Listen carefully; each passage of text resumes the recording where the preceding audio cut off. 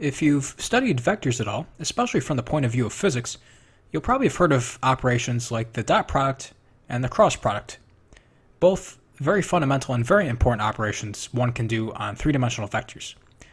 The dot product can be used to calculate things like work, and the cross product often comes up in calculating things like torque and the magnetic force. It may surprise you, however, to learn that the dot product and cross product really came from not operations upon three-dimensional vectors, but quaternionic multiplication, the quaternions being a four-dimensional mathematical object. And in this video, I'd like to show you how the dot product and the cross product connects to the multiplication of quaternions. If you haven't heard of quaternions, I encourage you to check out my introductory video on the quaternions. I tried to keep it brief so you can get right into learning what they are and how to multiply them. And I'll remind you that the way in which we multiply quaternions, let's say A, B, C, D as my first quaternion, and my second quaternion is E, F, G, H, those two quaternions are going to be multiplied in the following manner. The new first component is going to be given by this formula. Here's the new second component, the new third component, and the new fourth component. I'll also remind you that if I have some quaternion A, B, C, D, I can go back and forth between writing it like this and writing it like this. A plus BI plus CJ plus DK. And I'll also remind you that one often breaks a quaternion into two parts. This A being called the scalar part. It's called a scalar, by the way, because quaternions of the form A000 operate just like scalars. They multiply it by 2, they scale it up by 2 or 3 or whatever. So that first part is the scalar part. This triplet here, the BCD, or this 3 vector, is called the vector part. And again here, if I were to break it up like that, this is the scalar, and this is the 3 vector part. Now that distinction between a scalar part of a quaternion and its vector part was historically very useful. It was very useful to think of a quaternion as being composed of some section, a scalar, that acts like a number, it scales up or down, and a vector part, which had some sort of directionality to it. With that in mind, let me take this vector part of this first quaternion, and let me call it the vector x. And let me take the vector part of the second quaternion and give it the name y. So you can see I could rewrite this first quaternion, A, B, C, D, as the scalar part A joined with the 3 vector x. And I could also write the second quaternion as some scalar E joined with a 3 vector called y. Now, to introduce the dot product and the cross product, all we're really going to do is have a close look at this multiplication formula here. So let's look at the new scalar component that arises when I multiply ABCD by EFGH, which is going to be AE minus BF minus CG minus DH. Now what you'll notice here is that I have an AE here, which is the product of the two scalar components. So let me rewrite that here, AE. And then I have this triad of terms here. I have minus BF minus CG minus DH. Now notice the order in which that appears. I have B times F minus C times G minus D times H. So let me pull out a minus sign there. So it's going to be minus the quantity BF plus CG plus DH. Now remember, X was that vector BCD, and Y was that vector FGH. Now what happened was, this quantity got singled out, this BF plus CG plus DH, and this got renamed the dot product between X and Y. So I'm going to rewrite this new scalar part as AE minus the dot product between X and Y. So this is where the dot product comes from. Isolating out this triad of terms here, the minus BF, minus CG, and minus DH, and just yanking out that minus sign. Having dealt with that scalar part, Let's now take care of the new vector part. That results when I take ABCD and multiply by EFGH, or equivalently AX times EY. Now, what I'm going to do now is I'm going to single out these three terms right here. Now notice what these three terms have in common. They have an E, which is being multiplied by B, C, and D.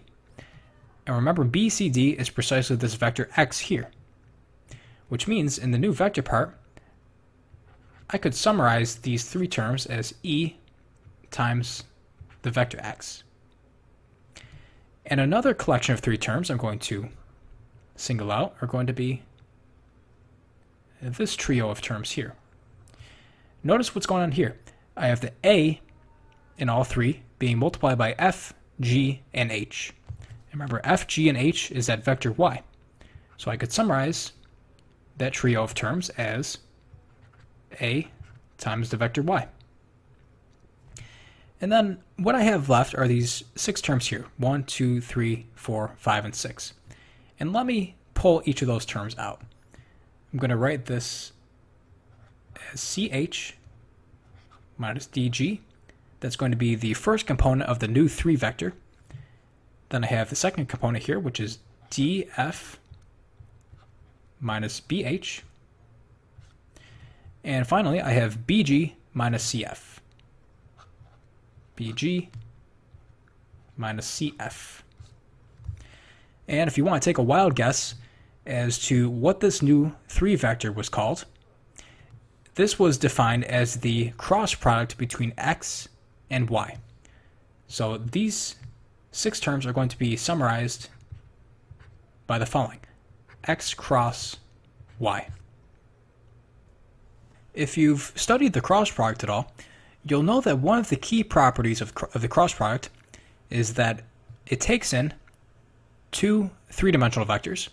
In this case, we inputted BCD and then FGH, and we output CH minus DG, DF minus BH, and then BG minus CF. And you also know that the vector that gets outputted is orthogonal to both of the inputs. That is to say, if I take BCD, if I take that vector and I dot it with this vector, I should get 0, which means that those two vectors are orthogonal, or they're 90 degrees with respect to one another. And likewise, if I take FGH and I dot it with the cross product, this vector that just came out, I should also get 0, which again means it's orthogonal. So what the cross product is doing, and this is one of the neat observations about the cross product, is it inputs 2 vectors and it outputs a vector which is perpendicular to both of the inputs. I've rewritten the result that we've just got in slightly different notation. Again, I have 2 quaternions called W1, V1, and W2, V2. I've just renamed the new scalar parts as W's and the new vectors as V's, a V1 and a V2. So if I have these 2 quaternions here, the formula for multiplying the 2 using now vector analysis is going to be, in the new scalar part, W1, W2 minus V1 dot V2. And the new vector part is going to be given by W1 times V2. This is a vector, remember? W2 times V1, again a vector, plus the vector given by V1 cross V2. So that's just the formula that we've just obtained. And what I'd like to do is show you a couple neat things that will connect quaternion multiplication to the more familiar operations of the dot product and cross product. What I'd like to do is look at a special case where the 2 scalar parts of your input quaternions are 0. That is to say, they have vector part only and no scalar part. So let's say I had some quaternion which is given by 0, V1. As you can see, this is just a 3 vector loaded into a quaternion. And then I multiply this by 0, again, 0 in the scalar part, times another vector, another 3 vector loaded into a quaternion called V2. And I'm going to multiply those 2 together. Now notice here, W1 and W2 are 0. So this first product is going to be 0. So I'm going to be left with minus V1 dot V2. That's going to be my new scalar part. And the new vector part is going to be quite simple, because again, W1 and W2 are both 0, so these first two terms vanish. And I'm left with the cross product between V1 and V2. So you can see here, if you had 3 vectors, what you could do, conceivably, is load those two into quaternions. If you do quaternion multiplication between those two, do that quaternion multiplication, the new scalar part that comes out is the negative of the dot product between V1 and V2, and the new vector part is V1 cross V2. So you get both of those key operations of vector analysis straight from quaternion multiplication. Now, I hope you remember that quaternion multiplication is not commutative.